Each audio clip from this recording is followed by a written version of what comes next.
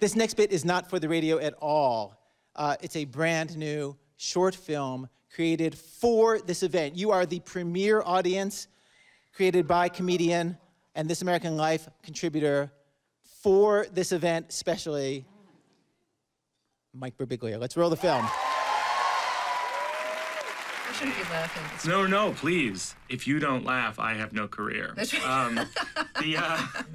So your father's a neurologist. Was he able to help you understand your sleepwalking? You know, he suggested that I see a doctor. Well, that sounds like a good idea. Yeah, which is a great idea. And I went to see a sleep specialist, and I was diagnosed with REM behavior disorder. See, I think it's amazing that you were able to take something that's so scary and make it into something so funny. Oh, thanks. Yeah. Well, Mike Birbiglia, thank you for joining us on Fresh Air. Oh, thank you, Terry. Good, thanks. That was fun. Oh, thank you.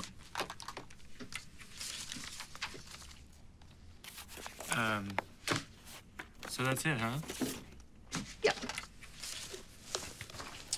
All right. Thank you. Oh, sure. Yeah, no, thank you. Do you have another interview right now, or? No, I'm just gonna go home. I have so much work to do. Do you want to, like, go for coffee or something? I'm just, like, in town, and, yeah, I don't have any plans or anything. Well, sure. So, Mike, you write in your book that when you were growing up, you switched schools a lot. What effect did that have on you? Well, you know, it was hard. I mean, I think it definitely impacted my experience and kind of made me who I am. And I really just tried to kind of write it all down. Did you keep journals when you were young? I didn't keep journals as much as I wrote poems and draw pictures, things like that. But you know, I saved a lot of them. My mom has some. Well, Mike, thank you so much for coming out to coffee. Oh, thanks for having me to coffee, Terry. Sure. What are you up to now? Now? Oh, my husband's making dinner.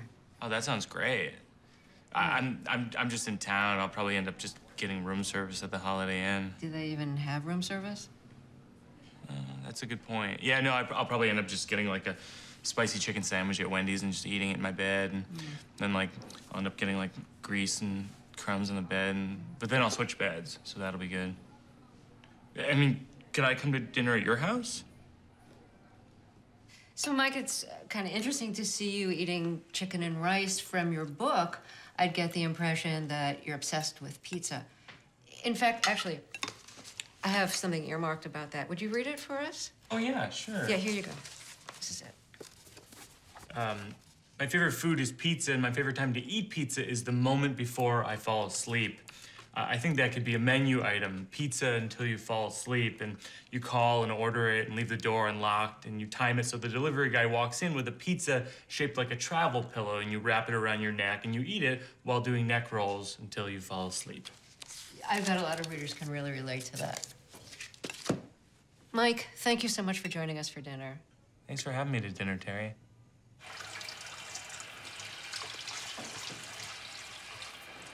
So what are you guys doing now? What do you mean? Do you have plans? Because I'm, like, wide open. We do have plans. I don't think it's the kind of thing we can take someone to. Well, I'm up for anything. Like, I'd just be like a fly on the wall. Mike, what I'm trying to tell you is that this is private. Terry, I respect your privacy, and I would love to join you.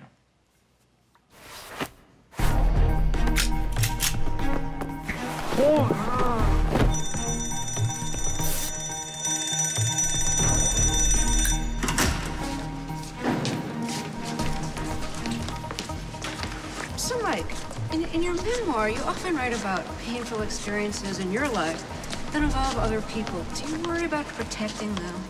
You know, I don't really think about it because, you know, when you're writing something that big, you're just struggling to just kind of get it all out on the, page.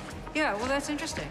Okay, Mike, we're gonna have you cover the guard while we run into the safe and grab some money. Okay, I don't really know how to use a gun. It's okay.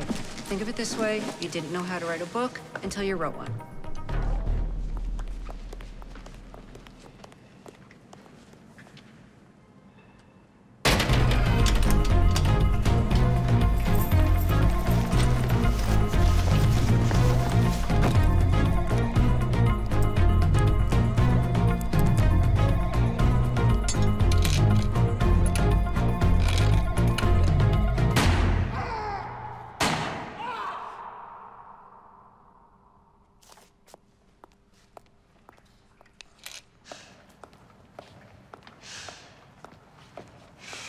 Wow. What happened? Oh, Terry.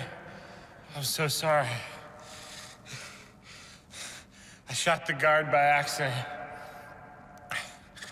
And then I shot myself by accident. Well, what does it feel like to be shot? It's pretty bad, Terry. I don't think I'm gonna make it. Well, Mike Birbiglia, thank you so much for joining us on this bank heist.